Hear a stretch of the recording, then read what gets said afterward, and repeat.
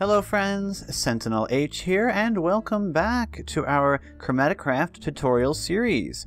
In this episode, we're going to take a look at a very useful item for building multiples of things. This is the construction mirror. So if we go into our Chromic Lexicon and we scroll over to the right, we will find it here under multi-block casting, the construction mirror. So what this does is it allows you to build multiples of something. Whatever you place in whatever block you place in a specific area, and we'll take a look at it when we actually use it, gets duplicated in as a bunch of other areas. So you can do some really cool things with this. And so we're going to take a look at some of the things that you can do with it. It's pretty easy to use. Your manipulator changes the size of the region, and empty hand changes the cell count or region shape. And we'll take a look at all that so you can see what that means. Okay, so to craft this requires not that much, not really that expensive, not that many. It's only got like one ChromatiCraft specific component, the elemental core, which we've seen how to craft before. It's a binding crystal and one of each elemental stone. You just need to place that in the middle of your casting table, and then we need to arrange some items around it. A block of quartz goes just above the table to the north. An emerald goes just to the south. We need 2 diamonds. One goes on the bottom and one goes at the top. The left and right sides are obsidian, 5 on the side. And then we have gold, 6 of them, so 3 on the left, 3 on the right. Then 4 blocks of redstone. So it's really not that expensive at all.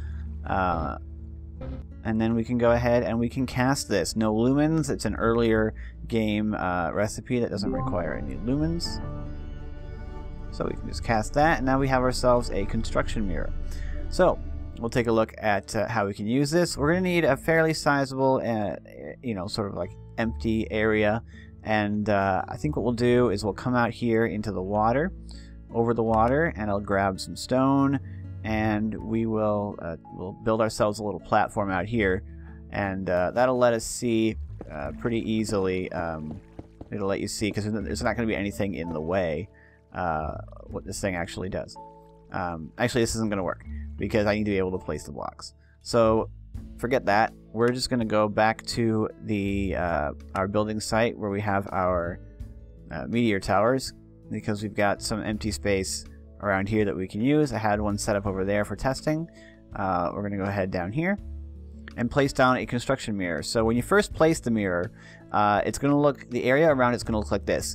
So these blue squares are the area that is going to duplicate whatever you place inside the red area. Right now the red area is just a single block. If I go ahead and place, well, I can't actually place it directly on top unless I hold shift. If we go ahead and place the block directly on top of the mirror, it'll just blanket all the squares around it. This isn't really that useful, and it's not what it's really meant for anyway. If we right click on the top of the mirror, we can cycle through a variety of different shapes.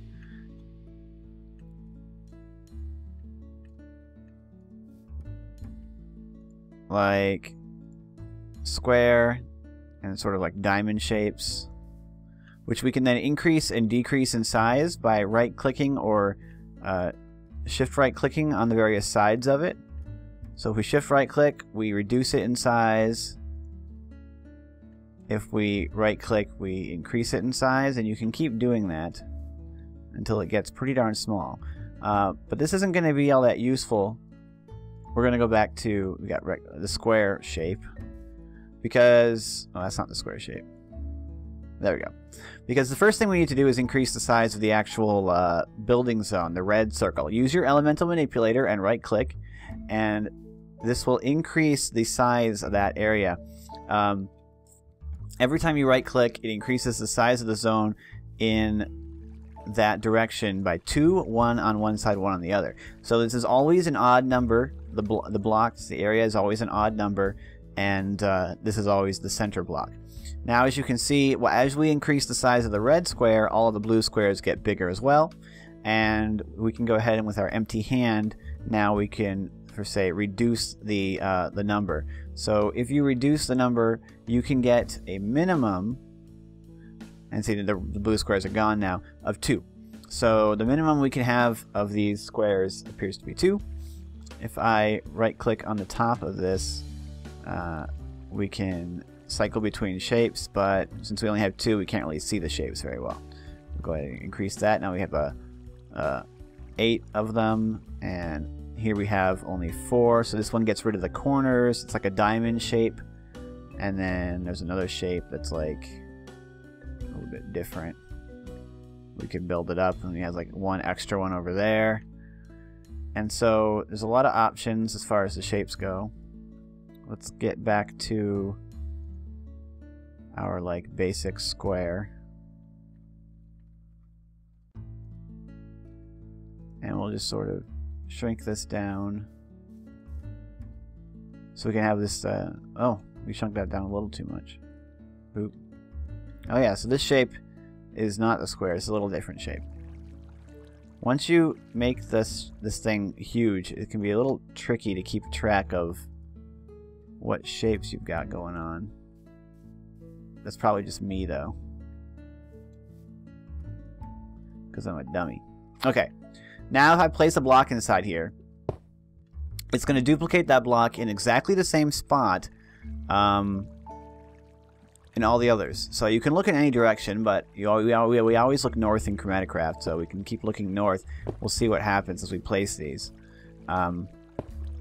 It's going to place and it's going to break blocks in exactly the same square in all of them, which is pretty cool.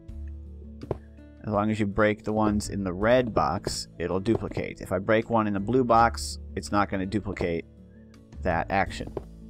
We can build up a couple of squares. Let's see how high we can go. Well, Rake said only a few squares, but it looks like we can go pretty darn high. There we go. So the highest we can go with this is 1, 2, 3, 4, 5, 6, 7, 8, 9, counting the square that the block that the construction mirror is on. So we can go 8 blocks above the mirror. Oops. Come on. So if we wanted to build, say, a bunch of meteor towers, we would need to have a couple of these mirrors, or just have the one, build the bottom 9 layers, and then move the mirror up, and then do the same thing. Right? So we can do something like that. So for example, let's say you wanted to build some multi-blocks from ChromatiCraft, like, oh, I don't know. What would be one that you might want a bunch of? How about how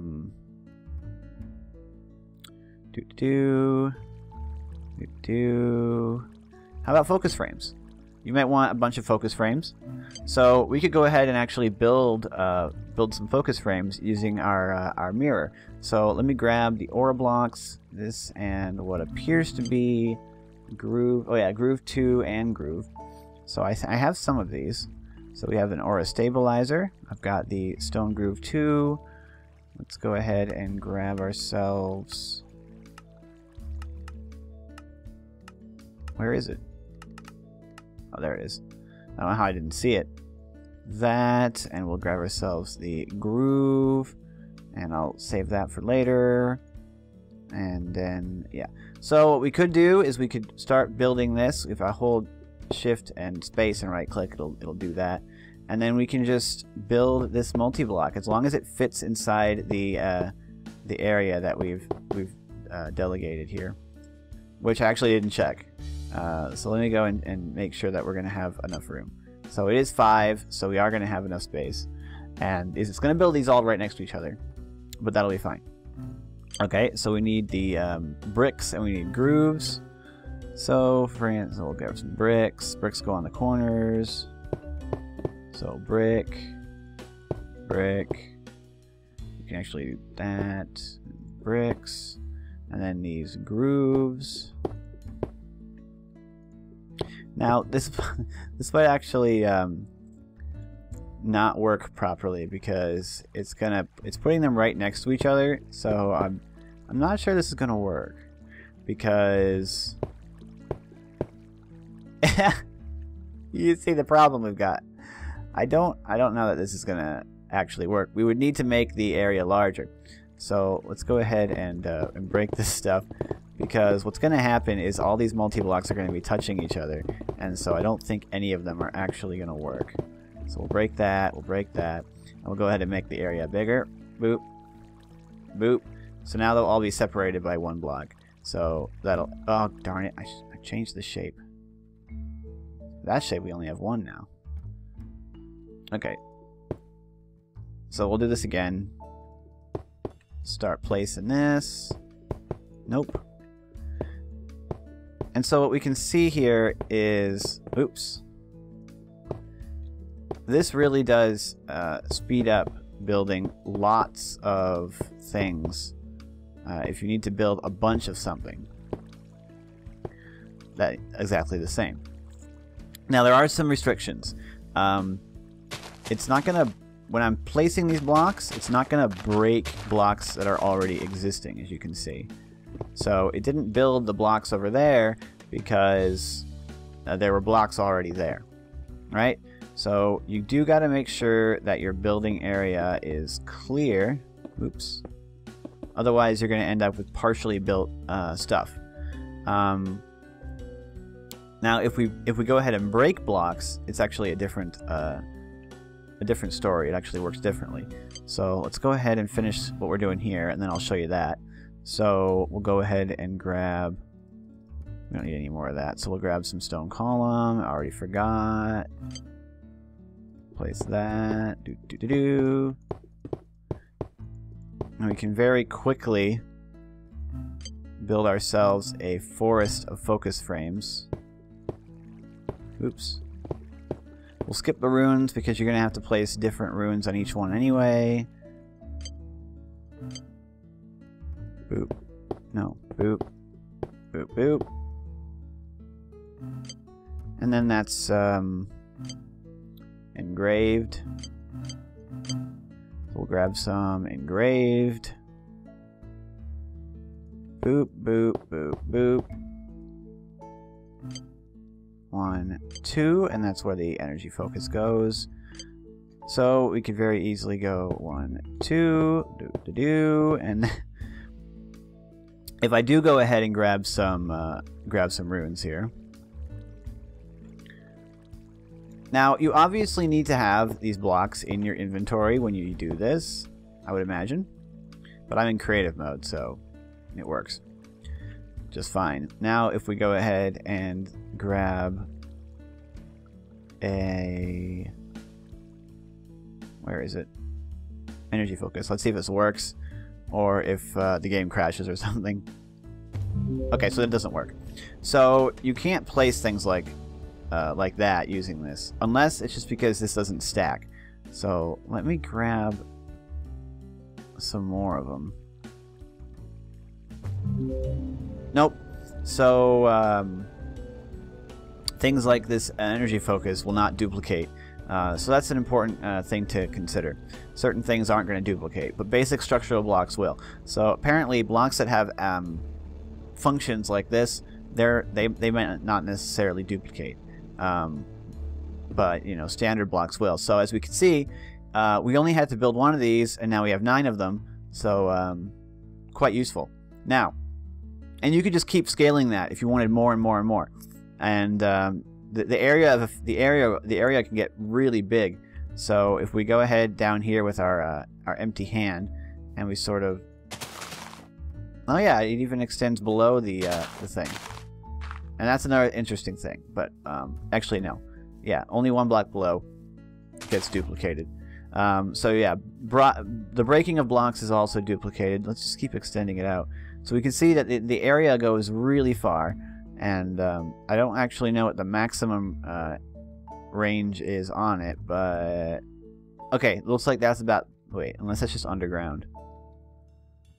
Let's see. Nope. Looks like we did reach whatever the maximum range is. There we go. Because I thought I clicked it a ton of times. Let's go ahead and place one up high so we can see better. We'll stick it right there. And then we'll just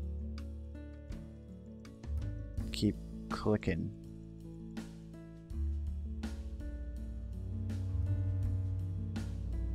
So the range is pretty huge in each direction, it would seem. Which is very useful. Look at that. Look how long this is. Pretty cool. So we're not just, it's going to be useful for other things as well. Not just like building multi-block structures. So let's say, for instance, I'm building like a wall.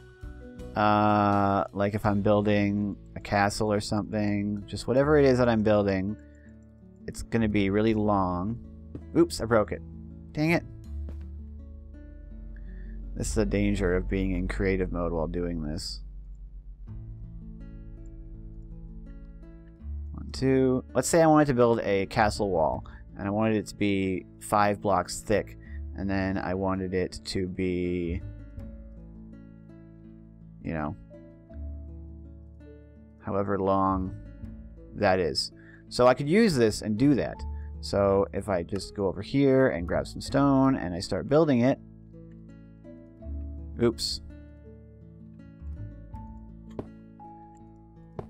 it's going to duplicate the exact location, but as long as I fill this entire section, then it's going to connect. So for instance, if I'm building something that has a repeating pattern, like say that, and what, say we want some stone bricks on here, so we got like stone bricks, and we're building like, we build up with our stone bricks like this, and then we grab stairs, stone brick stairs, we want to put them upside down like that, and then put some more, did I get, no, I have it right here, stone brick across the top like that, and end up with, and that's outside the building range, so it's not going to work, but you get my point.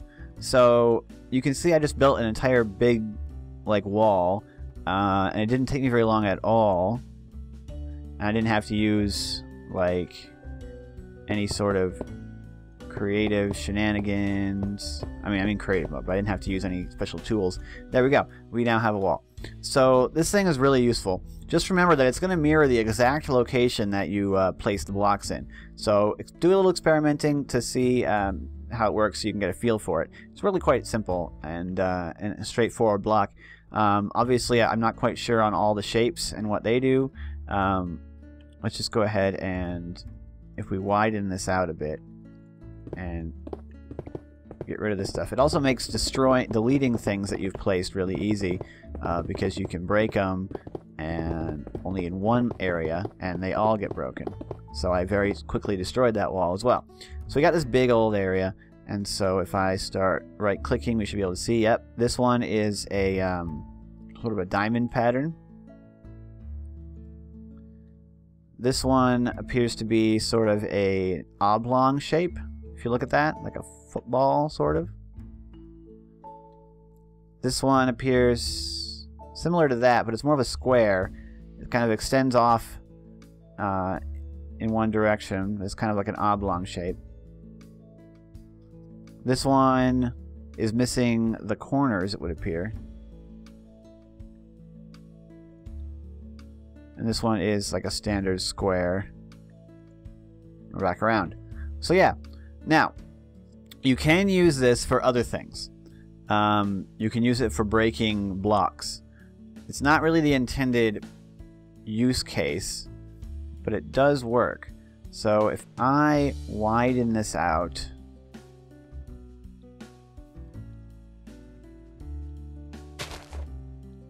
I don't want it that wide though.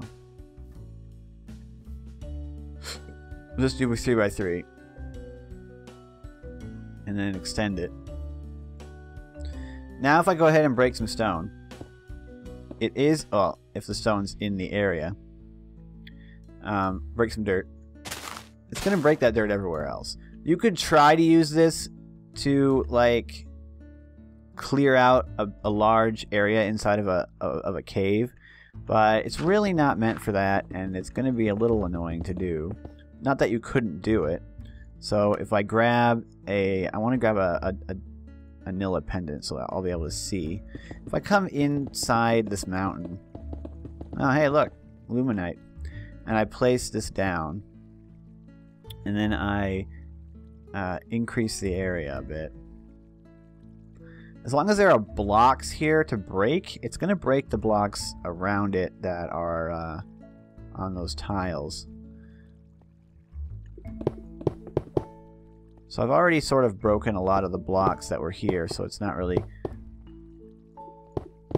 But as I break these, place these and break these, it's only going to break the same exact block, so it won't break this basalt block because the basalt block was already there. But if I go ahead and break these blocks, you can see that it is breaking an area. So you could use this for that. If I go into survival mode with my pickaxe and do that, we'll be able to see kind of what happens. It drops the blocks where they're at, right? So it's not going to like auto collect anything for you. Reika doesn't think that this, and basically this isn't going to destroy the durability of your tools either. Reika doesn't think that it will take out tool durability for every block broken, simply the block that you break, because this isn't the intended use for it. You can certainly do it, but this isn't what it's meant for. It's meant for you know, mirroring multi-blocks and building symmetrical structures and stuff like that. You can also use this to build a casting room, casting temple, I think. No, it's not going to work. Now, I was just thinking that because it's a regular structure, I might be able to use the mirror to build a casting temple easier by placing the pillars, but that's not going to work, because for anything to be built on the blue areas, it has to be part of the in the red area. So you're not going to be able to, let's say,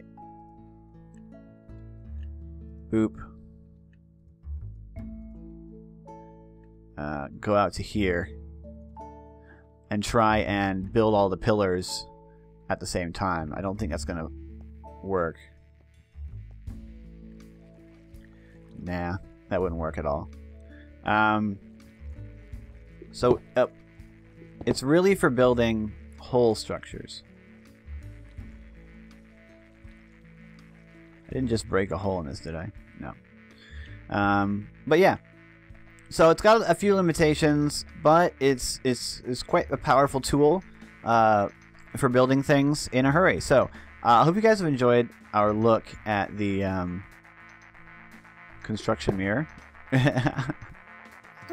And thank you guys so much for watching. So like and comment the video if you did enjoy it, and especially if you want to suggest something for the next episode, definitely leave it in the comments. Join our Discord if you're interested in chatting with us. I'm SentinalH, and I'm signing out.